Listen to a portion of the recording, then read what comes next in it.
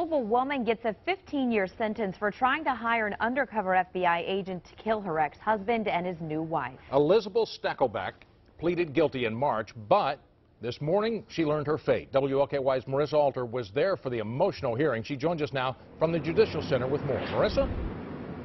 Rick, Stakelbeck had agreed to that sentence as part of the plea deal, but today, instead, she asked the judge to give her probation. Meanwhile, her victims begged for the opposite. If you want something fancy like this, that's like $1,000. It's a murder-for-hire plot more reminiscent of a movie than reality. And in court Wednesday, the woman at the center of it explained why she sought out a hitman during a bitter custody battle.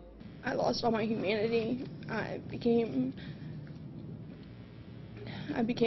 something I didn't recognize. Stakelbeck cried as she blamed prescription drug abuse for what she did last August. Offer an undercover FBI agent posing as a killer money, prescription drugs, and sex if he took out her ex-husband and his new wife.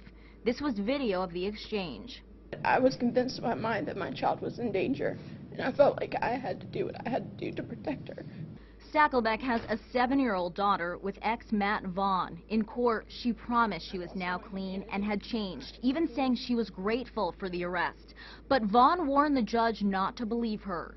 The problem with these sentiments is that I've heard each of them before and on many occasions. He also said Stakelbeck had targeted him ever since the two split, even coaching their daughter to accuse him of abuse. When that failed, he said she upped the ante to murder. Wife Morgan broke down in court, recalling the details. I will never forget seeing the evidence for the first time. My wedding pictures were used to identify us to the hitman. Pictures that I should look at and remember the happiest day of my life are now marked with her intentions to kill us. The Vaughns said their lives now consist of always looking over their shoulders. He carries a gun and alternates his routes to work. The only peace they've had is knowing she was locked up. My family deserves to live our lives absent of fear and paranoia that's been created because of her actions. Judge Mitch Perry agreed, telling Stakelbeck what she'd done was too serious for probation.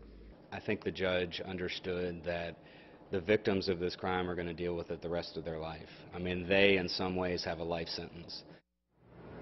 Now, Stakelbeck did have several supporters in the courtroom today, including her mother and her brother. Both of them addressed the court, saying that she'd recovered in the past 9 months. They also pledged to support her if she got probation.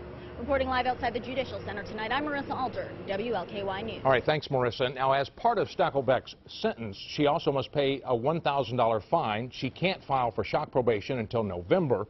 The Commonwealth says that it will fight that when she does.